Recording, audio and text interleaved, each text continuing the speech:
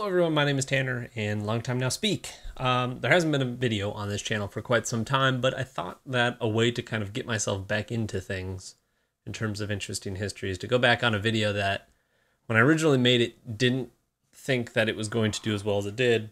And there's multiple reasons why it did, not necessarily because of what I said in it, or what it's about, but more because a larger channel made a video that was very similar to it shortly afterwards. And so a lot of traffic is driven towards this video. And I want to go through the comments of this video and kind of provide my feedback, not necessarily feedback, but what I thought at the time of making the video, because we have all these comments. Man, look at how shaggy I look. And people actually comment on that in there. We have 67 comments since February.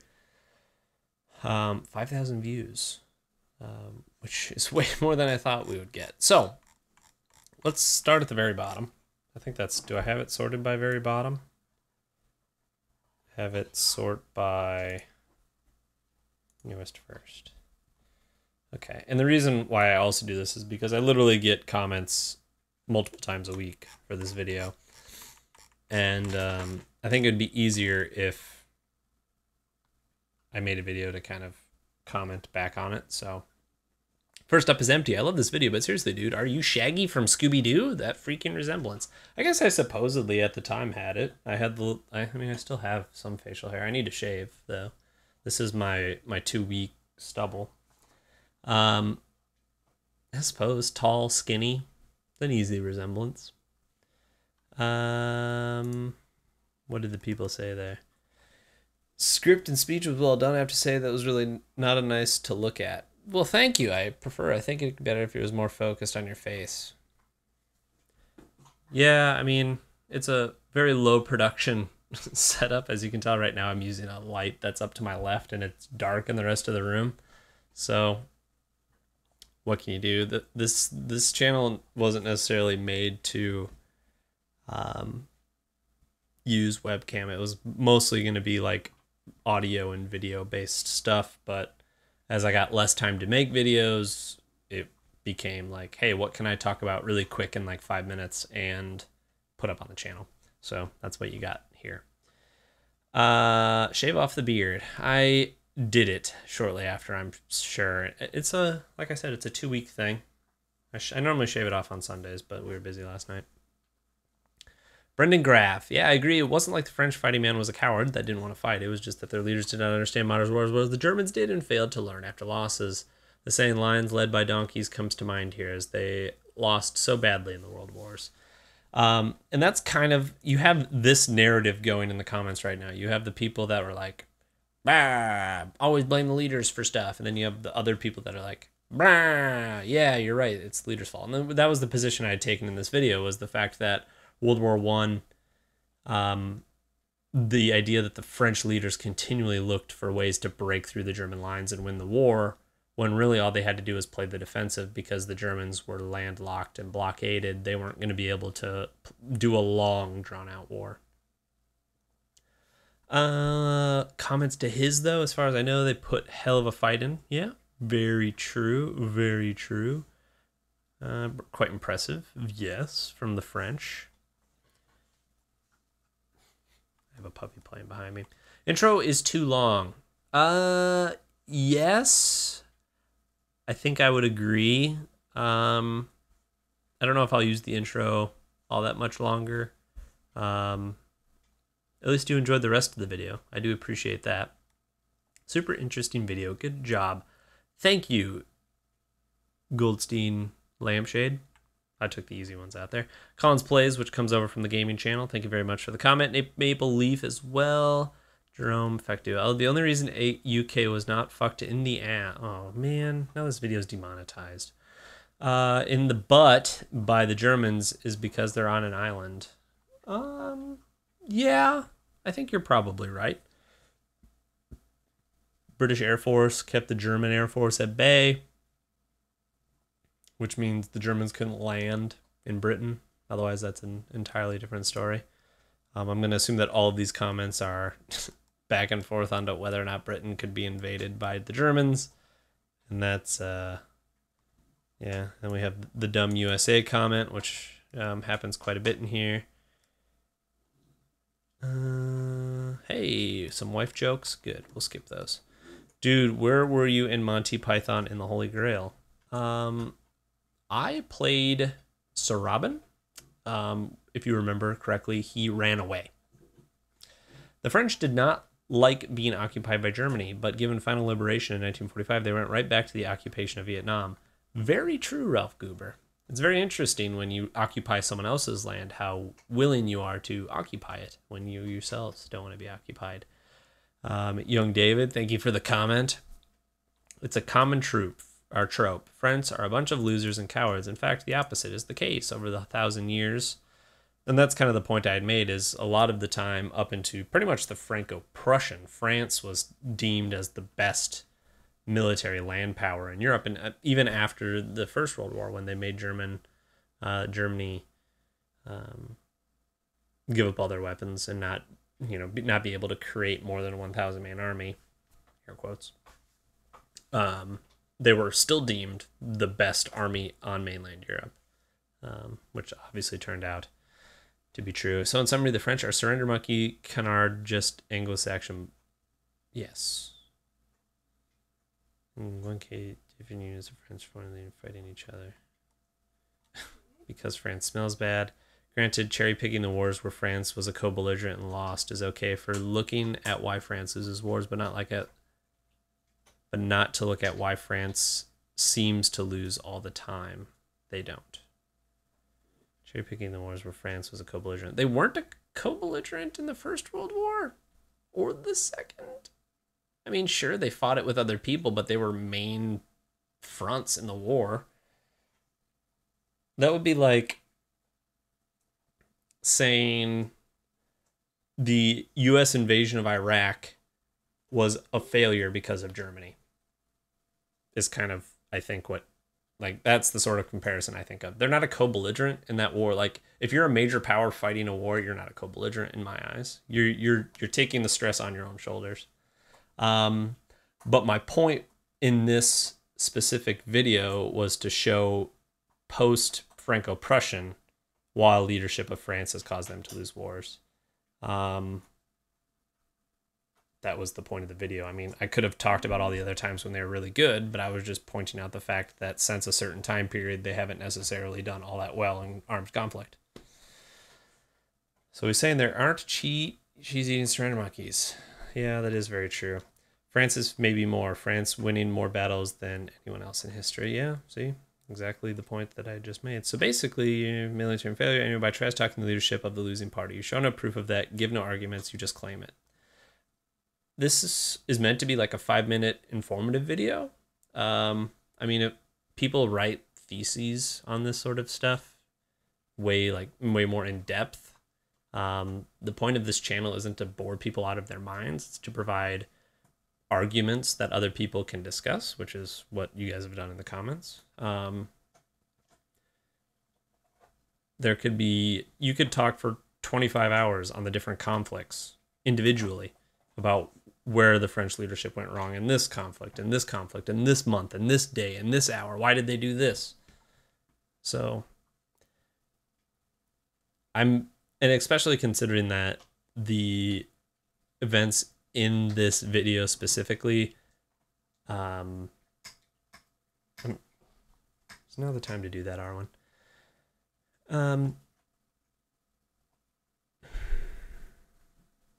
I can see what you're saying, but like I said, it's a short, informative video. If you watch a video on the Second World War in 2 minutes, and it's Germany invades Poland, Germany beats France, Germany invades the Soviet Union, and you're like, well, none of this happened, and you didn't explain any of this. It's because it's a 2-minute video informing you on certain things. What this channel is meant to do is it's a largely US-based audience. Maybe I'm trying to provide more information on other nations that just isn't the US. But thank you for your comment, Yul. Scott. Instantly have weak leadership because overall, on average, the French are weak. Meh. Look at Europe with the massive... Oh, here we go. Okay, yep, we're going to skip on that one. One war and some of what Bush said about France not fighting Iraq inspired all of this. I think I would be entirely agreeing with you here, James. I don't necessarily think that it's historians saying this. I think it's a lot of, and I don't know if I mentioned it in the video or not, but I get a lot of this sense when I was over in Europe with other Americans that served in the military, that is part of the culture in the U.S. military is the French surrendering.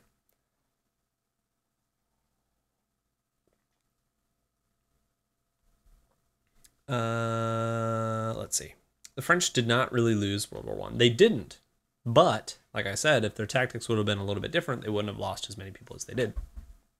They did, but yes, much better than they did in the Second World War. Very true. US bringing yep. France lost World War II, okay, but won. It's a great and most devoted effort. Even such an unencrypted, undermanned army displayed so much courage and tenacity for 4 years. Once again, saved the Russians. As many of you know, France historically has the highest number of victories in military history, something I don't give. Yeah. Thank you, Yossi, for your comments. I don't really understand this one. They're nuclear power, so that's all you really need to know in the modern era. I don't know if he meant to comment to someone directly here, but closest ally along with the UK, it's not all about America. I didn't make the point here that the Americans saved the French. I didn't make that point.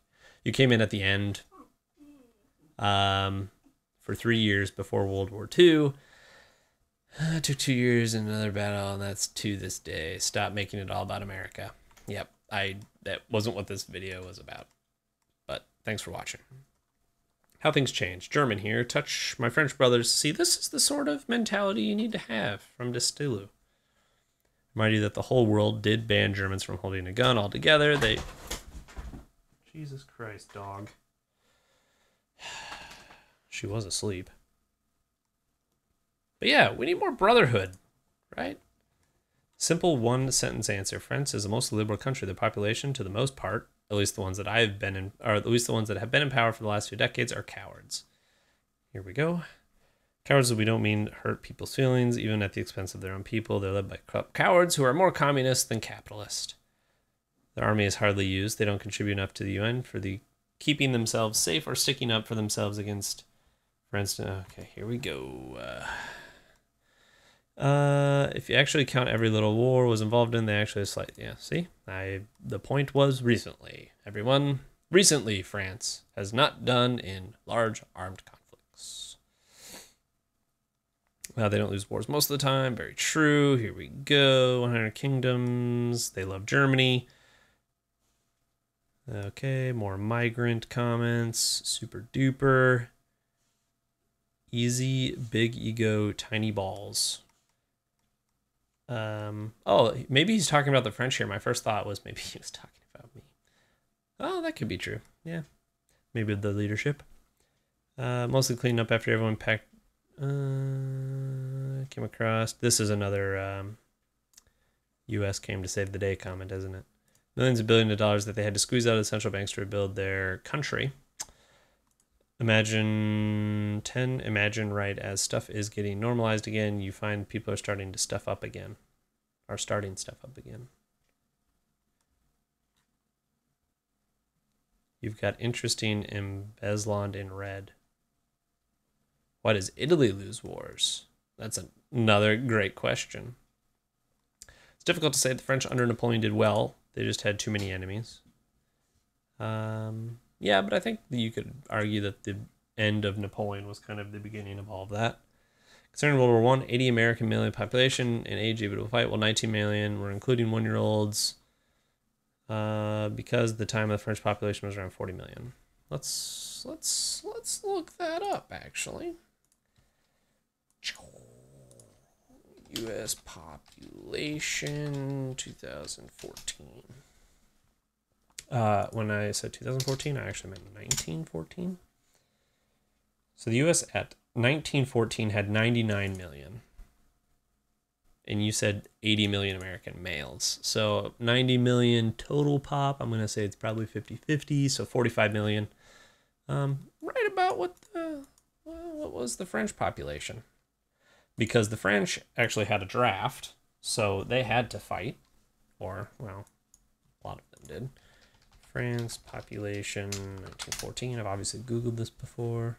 39 million total. So yeah, I mean, U.S. had double the military men, but they also are military aged men, I should say. But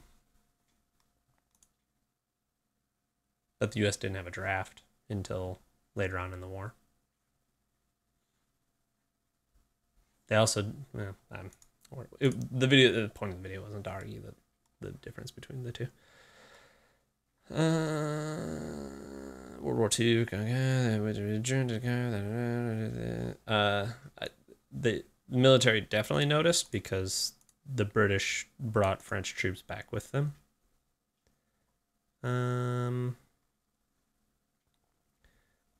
France plus UK army had been crushed, so how could France alone keep fighting the German tank and win? I think it's the idea of defending that, you can't have stationary defenses. You can't build up a wall and think that a wall is going to stop it. The idea in specific about this video was the fact that in World War II, the French leadership tactics weren't up to date after watching. I mean, it's tough to switch up your tactics that you've been training everyone on in 6 months, but they, another one of those times in history where you're like, well, why didn't they just do that? It would have been so much easier. So yeah, and then there's a bunch of comments that need to be reviewed, and I'm sure they're more like immigrant stuff, so I'm just going to avoid that like the plague. So yeah, this is just, thank you guys for all your comments. I just wanted to kind of go back on them because you can see I don't respond to any of these because I don't really like doing flame war stuff, and that's what all that would turn into. So there's going to be more videos on this channel coming very shortly. I'm working on my top 10 presidents video. I have the script done. I just need to get everything else set up, and then we'll be back on the roll. So thank you guys very much for tuning in, and I'll talk to you hopefully sometime soon.